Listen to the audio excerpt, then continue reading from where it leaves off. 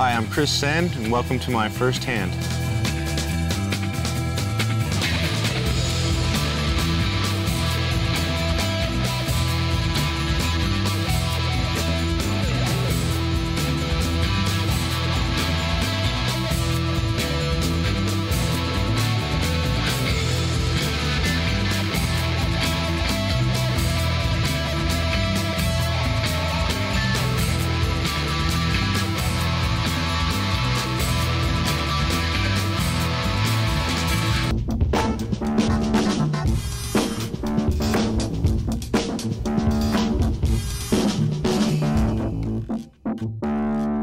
Senn Dog had us slave driving. We just pretty much surfed and built the ramp the whole time. And actually one day we got to go out and skate Waimea. So we went up there and got a little session in real quick, did some skating before it started raining.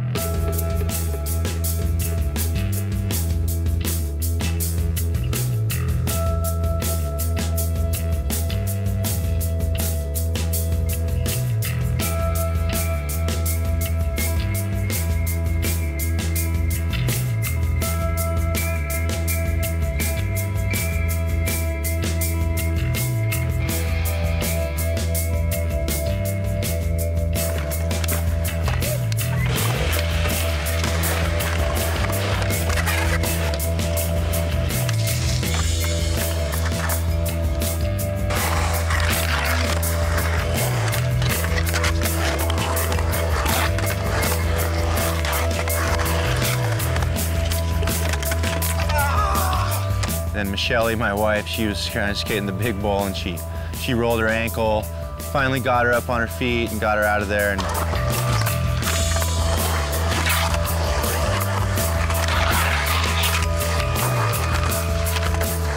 kind of just went on and off rain, and Susky got a little backside tail slide in the bowl. A couple of the tricks went down. It was kind of a mellow session though. And then the rain came, we just had to get out of there real quick. It just, boom, rain again. Everyone's a little bit tired, but I just put him right back to work on the ramp. We had to get it finished up. Pretty much Senn Dog had us slave driving the whole time, you know? Just hammer, hammer away. Work, work, work. I think that was Chris's plan the whole time. It was like, yeah, I want to come out and film this thing and let us all out here and like, basically like hammers and saws like waiting on our arrival. He's sneaky, he's sneaky.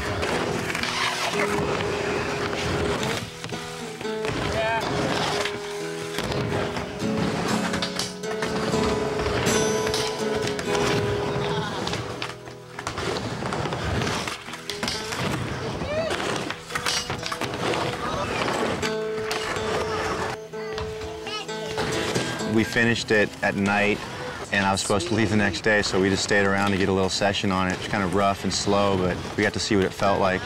No bueno, man. Sheets are soaked. Soft. You feel the ribs. I had to leave right before the ramp got finished to go to Australia. I didn't even get the chance to ride on it, but Anakin's there ripping it right now. Thanks to Senn, I'm gonna have a mini ramp to go out and visit.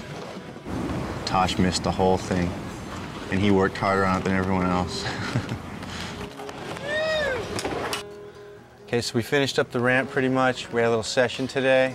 Needs another layer of wood because it got a little wet, but everyone's got to go do some other stuff in the skateboard world. I'm gonna go to Grass Valley and check out some of the spots I grew up skating, so we'll see you there.